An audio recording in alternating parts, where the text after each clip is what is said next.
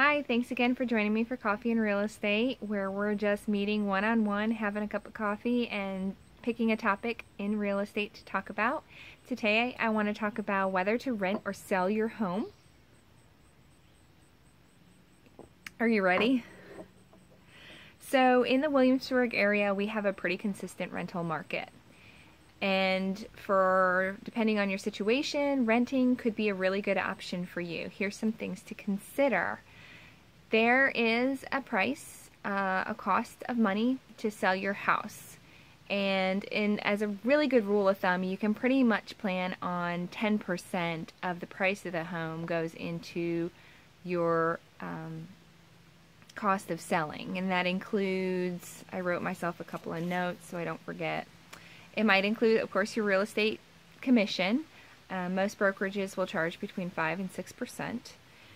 Taxes might be prorated. In Virginia, our taxes get prorated, and the seller will pay back a portion of the taxes that are owed. Home repairs are a big consideration. Depending on the condition of your home, that price could really vary. And then, of course, there's the cost of moving, as well as in a lot of markets, closing costs are kind of a typical cost to assume there. On the other hand, renting your home has some expenses as well. And some factors that you might not think about are a period of vacancy, which is typically about 2 months, 60 days to 2 months.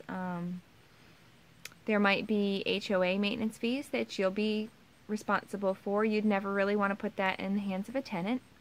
A good property manager is worth their weight in gold. Hi, Kitty, joining us today. What else? There's some factors to mitigate repairs that you can consider when you're renting your home. There are home warranties available, which are kind of like insurance for your home. You pay a premium up front and then you pay a service fee if anything goes awry. And for a home older than 10 years, a lot of times we would recommend a home warranty if you're putting your home on the rental market. It also helps calculate your expenses. So, when you're approaching your CPA to talk about whether renting your home could give you some tax advantages and whether this is a good business investment for you to make, a home warranty can help really mitigate the expense for repairs and help you budget.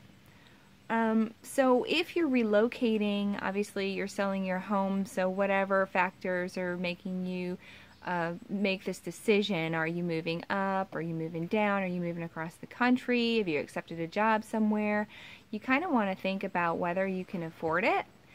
So there's